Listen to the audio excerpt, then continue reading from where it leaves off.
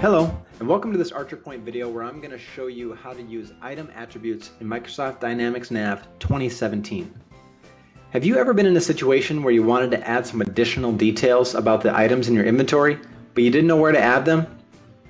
Fortunately, in NAV 2017 we have a new feature called item attributes that allows us to better differentiate the items within our inventory. To do this, we can access the item attributes by two different ways. One, we can simply search it in the search bar. Or two, we can go to our departments, go to our sales and marketing, and we'll find inventory and pricing, which is where we'll also find item attributes underneath lists.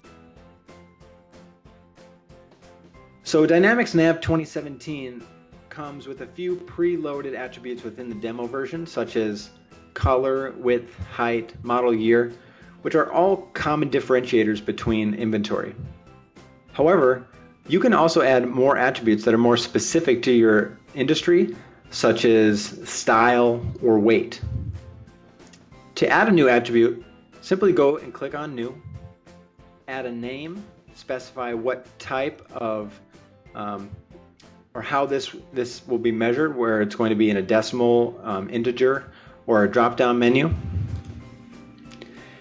And also, there's a feature here where you can click on Blocked, which will remove an attribute from your list if it is not necessary for your industry.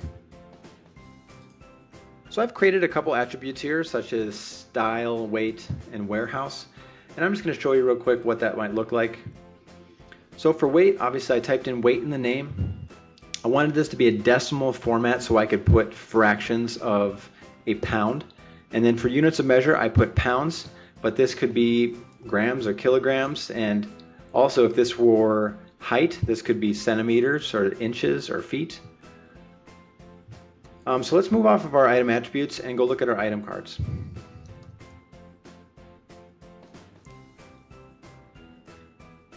So to specify an attribute within a specific item, you can do it one of two ways.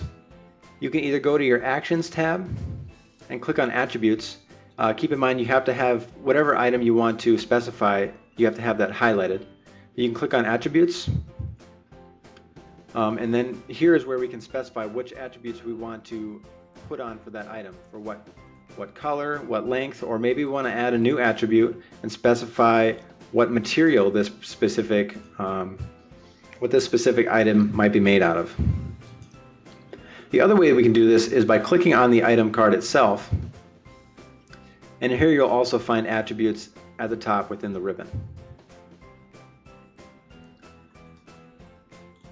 So within the item card, you can also see the item attributes listed here on the right side of the page under item attributes.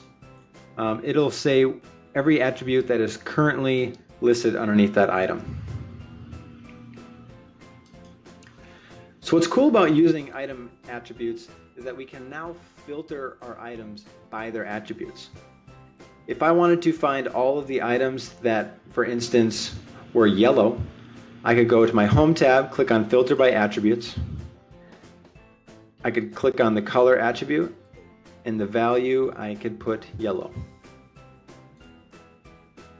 Click on OK, it'll now filter through all my items that are just yellow. This supports the commonly used filtering operations and also makes it possible to filter the items based on multiple attributes and multiple attribute values, which functions similar to page filters. Thanks again for watching this how-to video on how to use item attributes in Microsoft Dynamics NAV 2017. I hope it has been helpful, and have a great day. Thanks for watching this ArcherPoint video.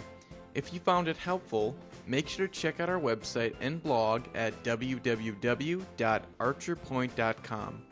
Additionally, if you have any questions regarding our products, services, or information in this video, feel free to email us at info@archerpoint.com. Thanks.